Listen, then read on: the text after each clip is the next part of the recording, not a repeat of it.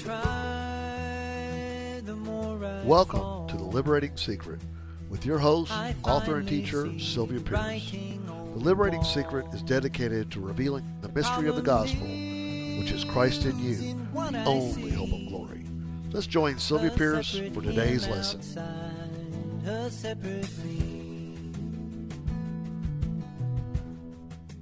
Welcome to The Liberating Secret. My name is Sylvia Pearce, and I'm so glad to be with you again today. We're right in the book of Hebrews, having a great time, just talking about the blood of Jesus Christ, the blood of the Lamb slain before the foundation of the world, our Lord Jesus Christ, talking about his shed blood. And this chapter says, without the shedding of blood, there is no forgiveness of sins. And without us taking the blood of Jesus Christ as our and counting that for our redemption and the eternal life, none of us really have eternal life apart from the blood of Christ. So actually, the blood of Christ is really should be taught when the gospel is taught. I mean, is your church teaching the gospel? You know, we say we have gospel songs, and we say, that this is a gospel-believing church. Well, if it's not teaching about the blood and the body of Christ, maybe it's not. I'm not going to judge. You'll know. But the cross of Christ, that's where our salvation. That's sinners in the blood of Jesus Christ and the sacrifice that he made at Calvary. You see, that's the only way that we have forgiveness of sins. All right, now we're getting ready to go into chapter 10. Now, you know, when you go to your fellowship or your churches, or sometimes you might even do it personally yourself, and have communion, just think of this. When you have communion, there's grape juice or there's a little wafer, both. Actually, that represents what happened to you at the cross. Actually, the communion service that we have so oftentimes, it's kind of puts you down because you've got to think of, oh my gosh, have I sinned? And I can't take this unless if I've sinned, and I don't know if I've sinned today or not. And so you're constantly analyzing yourself and trying to figure out if I've sinned or not. Am I worthy to even take this? Do you know what? I honestly think the communion service is really meant to be.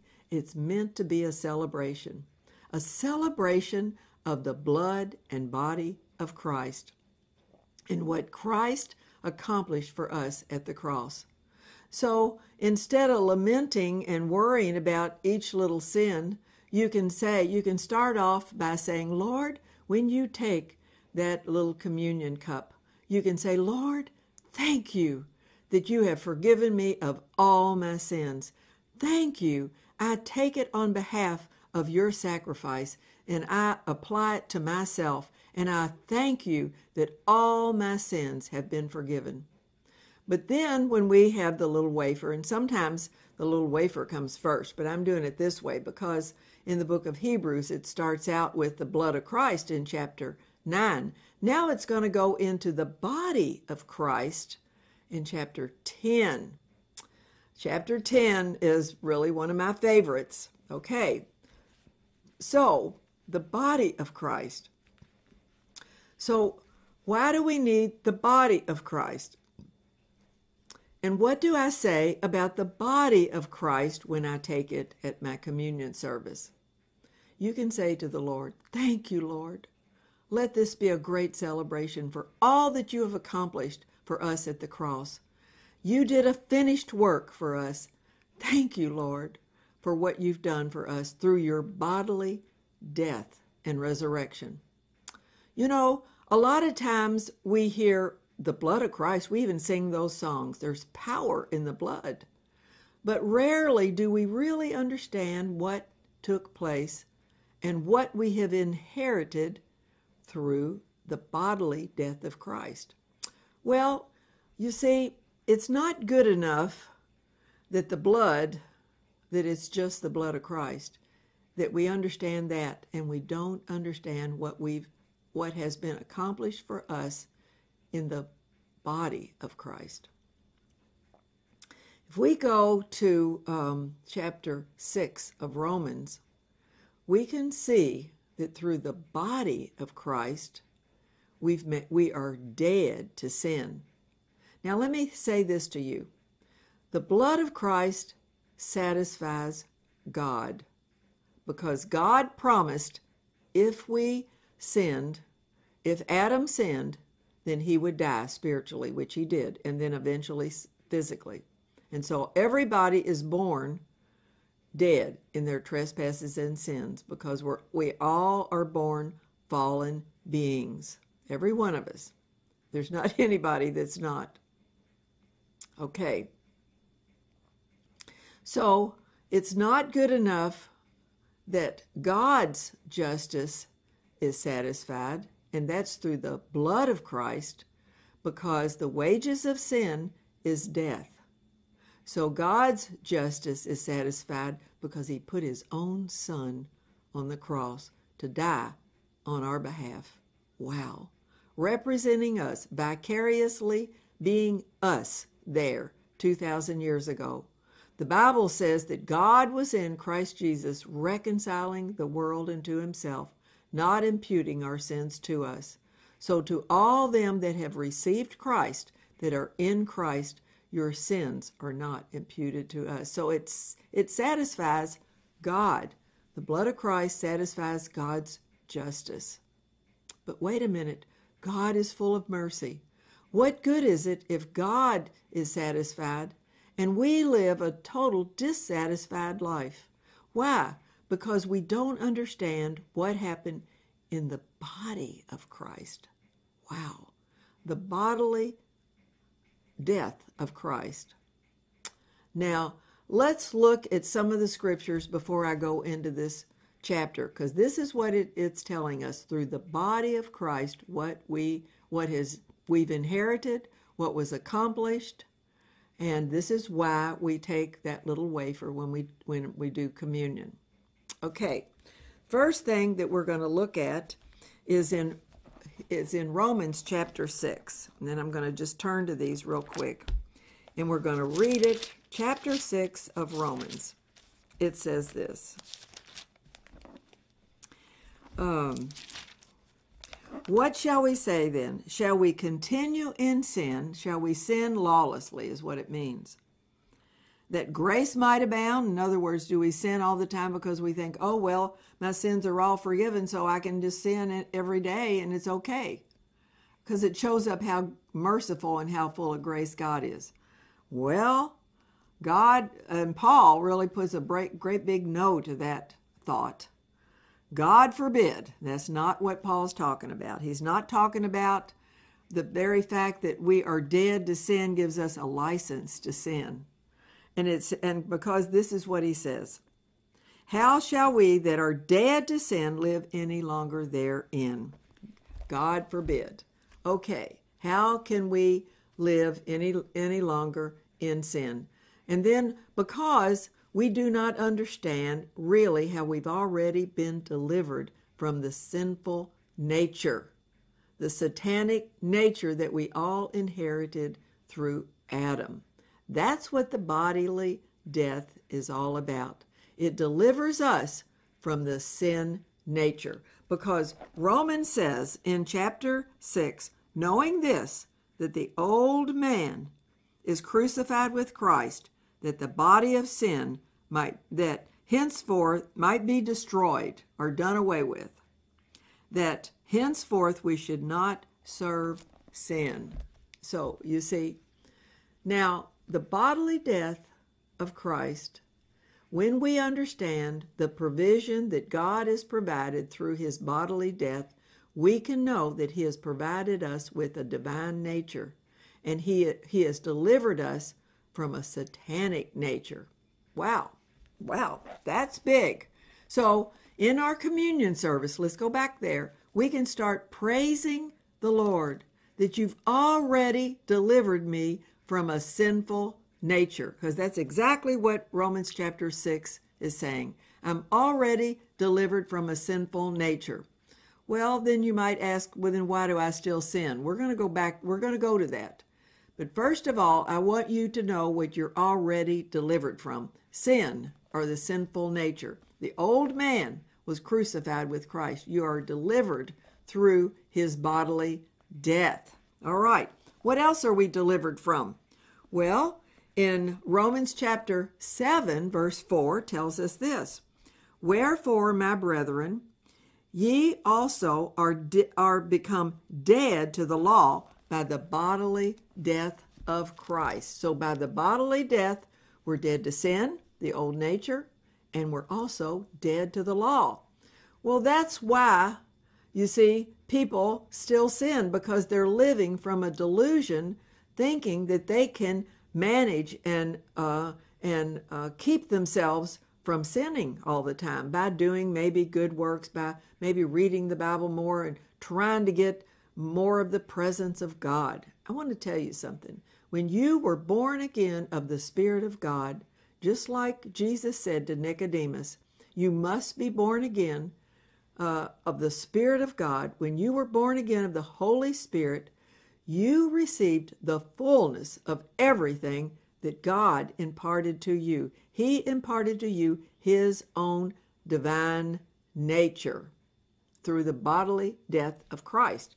Now, Peter even says that. Let's turn to Peter, 2 Peter, not 1 Peter, but 2 Peter. And we can see this, that what's already been given to us through the cross. Okay, verse 3, chapter 1.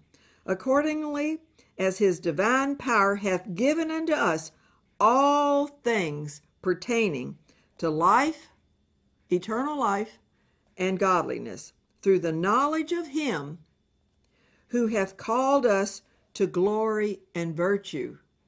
Okay, whereby are given unto us exceedingly great and precious promises through the new covenant. That's what we're discussing.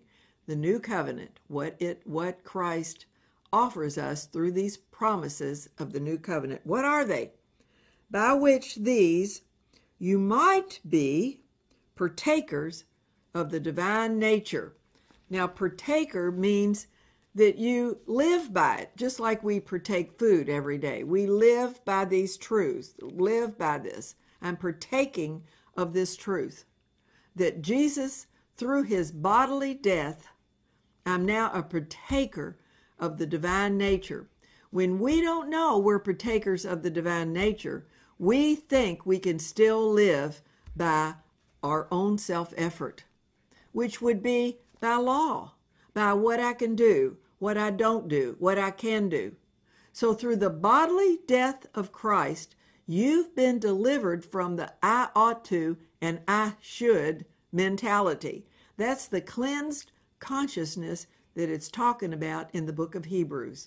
It's saying that cleanse your consciousness from dead works. Our minds have to be renewed to the truth of what is provided for us through the gospel, through the new covenant of Christ, through the New Testament instead of the Old Testament. The Old Testament was the old will, which demanded self-allegiance and flesh activity.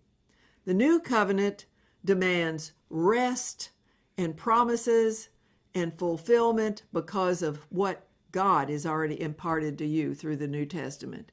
God has already given you divine nature, but you've got to learn how to partake of it.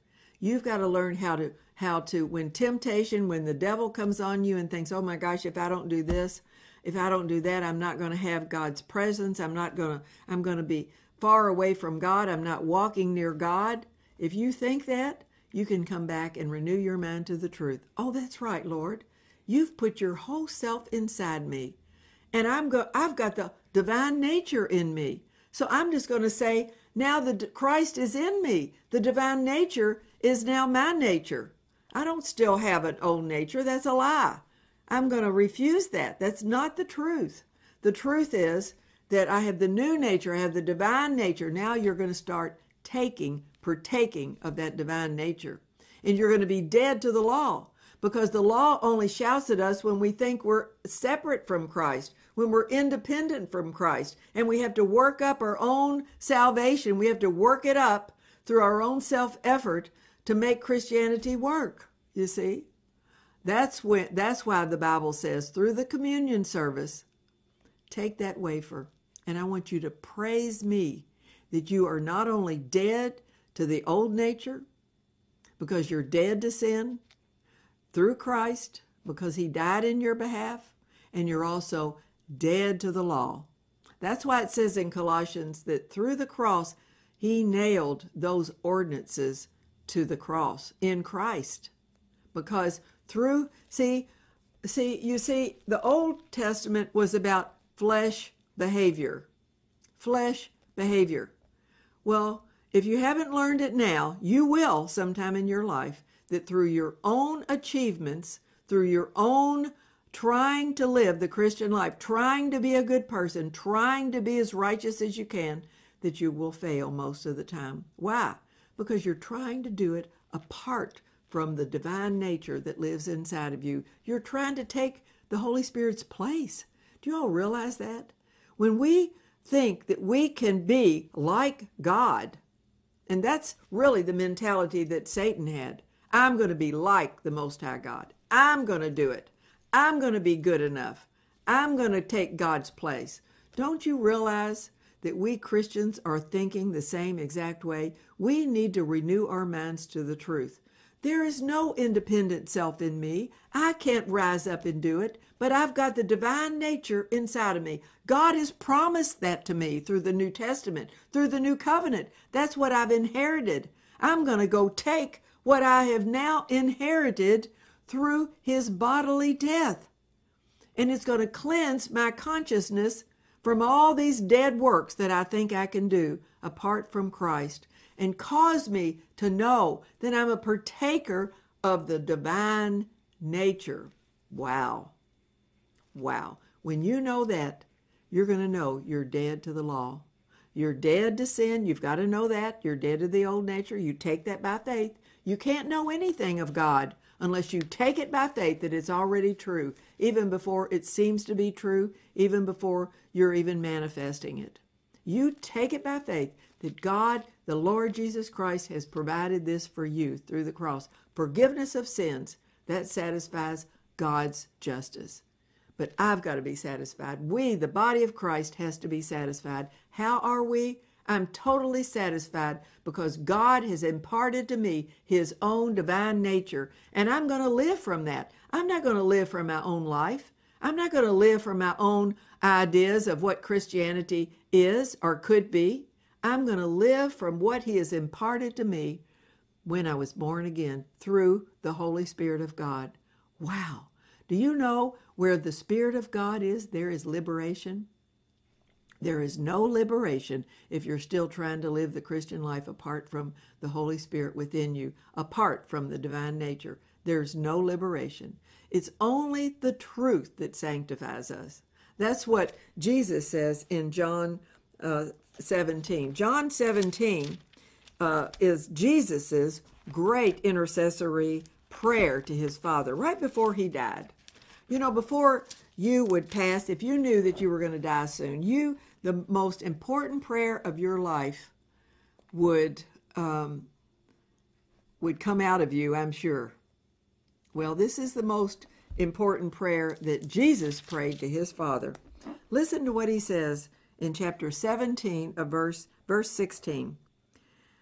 He says, well, let me start with 15. I pray not that thou shouldest take them out of the world. Now, he was praying about his disciples, but he says, I'm not just praying for the disciples. I'm praying for everybody that's yet to come in the body of Christ. That's for us too. He says, I'm not praying that you take them out of the world, out of every awful situation. I'm not telling you to take them out of their troubles. Wow. Jesus is saying this. I'm not praying that God the Father don't take these disciples and these apostles out of their afflictions and their troubles. He says, but that thou shouldest keep them from the evil. What would be the evil? It would be turning back. It would be unbelief. That's the real evil. It would be believing everything Satan says to you. It would be believing Satan. It would be unbelief in the fact that God is given you everything in Christ already. But this is what he says. They are not of this world, and neither are we. We're a new kingdom. Not the kingdom of this world. The kingdom of this world is the kingdom of satanic darkness. The kingdom of God is the kingdom of light and life. It's eternal life, really. So he says, I'm not going to take you out of this dark place, though, as I am not of the world, because he was given to the world, put into this dark place in the beginning, that he might be the light of the world. And that's what we are. We are the light of the world. But this is what he says. Sanctify them, Father, through thy truth. Thy word is truth. What Jesus Christ has accomplished for us at Calvary is the truth that sanctifies us. Okay. As thou hast sent me into the world, even so have I also sent them into the world. And for their sake I sanctify myself, that they also might be sanctified through the truth of the gospel, the truth of the true communion service, that we might not just take it when maybe weekly or monthly, however it might be offered to you in your church circles, but that we commune with the Lord every day, and we thank him for the blood of Jesus cleansing us from all sin, and we praise him that through his bodily death, that he was made sin on our behalf, that we might be made his righteousness, and we are absolutely declared righteous before the Father. Now let me tell you, the devil will tell you you're still a sinner. The devil will tell you you're saved, but you're still a sinner. Look at you, look at you, look at you. You look down at yourself and try to analyze yourself, and it will be endless forms of self-analysis.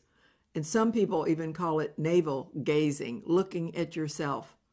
You look up to what God has provided for you through Jesus Christ, and this truth of the blood and the body of Christ will sanctify you. That's why it's so important to understand chapter 10. That's what we're in right now. And I'm just going to read the first verses of chapter 10 because I see we don't have a whole lot of time ready at this time, but we're coming back to give you the fullness of chapter 10. Look at it. Chapter 10, verse 1. For the law, having a shadow of good things to come, it was only a shadow. It was only there temporary. It was a temporary fix, as it were, because the permanent was going to come. Okay. And not even not the very image of the things can never with those sacrifices, in other words, the sacrifices of blood and animals, which they offered year by year, that's in the Day of Atonement, continually make the person that comes with their little lamb to be sacrificed, therefore perfect or sanctified or complete in Christ. We look at this word perfect in the New Testament and we think, well, I can't be perfect, so God doesn't expect me to be perfect. So therefore, it kind of gives me an excuse just to not press through and find out what perfection really means in the Bible. You know what it really means? It really means that Christ's very own divine nature be formed in you. Why?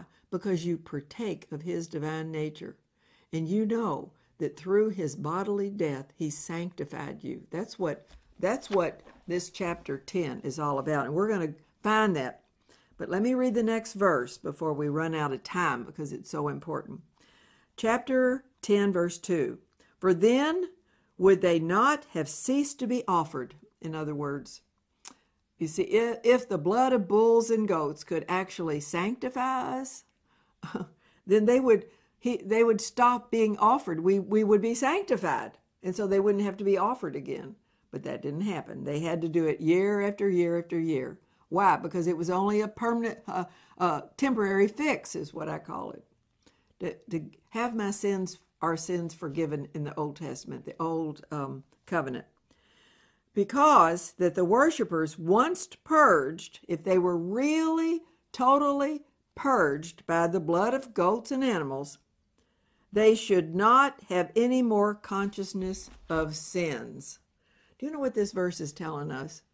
This verse is telling us, since the old way, which was through the blood of bulls and goats, could never take away this sin consciousness, never do it, because year after year we still had a sin consciousness. We were still concentrating on our sins and how to be forgiven all the time. If we were really once purged, that means cleansed from all sin, then all that going to the tabernacle, going and sprinkling that blood over the mercy seat year after year would end. But it wasn't a permanent fix. It was only a temporary time of covering over those sins until the blood of Jesus and the body of Jesus come to purely purge us of all sin. Wow. Let me just read the first chapter of Hebrews says this.